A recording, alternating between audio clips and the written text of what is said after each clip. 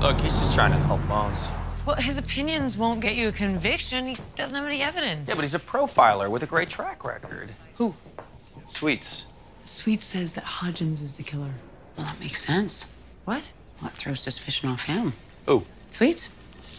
you think that Sweets is the killer? Well, he shows up right after you find the Gormogon vault, when Gormogon's at his most vulnerable. And in therapy, he plays you two like a cheap piano until you ask for his help with the case. Wait a second, nobody plays me like a cheap piano. No, hey, we all trusted the brilliant young profiler. I got him security clearance because he was gonna help us. He was here. He had the opportunity to just switch Zach's chemicals. Wait, except he's not a chemist. He's the only one we can't account for after the explosion. Well, great, now we sound like Sweets. We have no evidence. I was a cop for 10 years, Dr. Brennan. I can smell it on him. I'm sorry, but we need more than your gut feeling. But then find it. Because trust me, Sweets is your boy.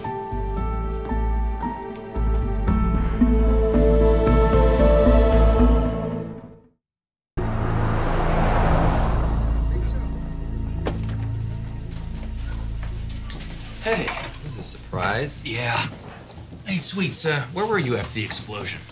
I was with you. No, you were with us when the explosion occurred. I mean, after. Let's see. I ran to call 911. Where? In your office. Why? Then what?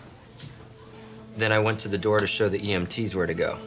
You didn't come in with them. No, I find it's best to stay out of the way of the professionals in those situations. Oh, I'm sorry. I forgot one thing. What's that?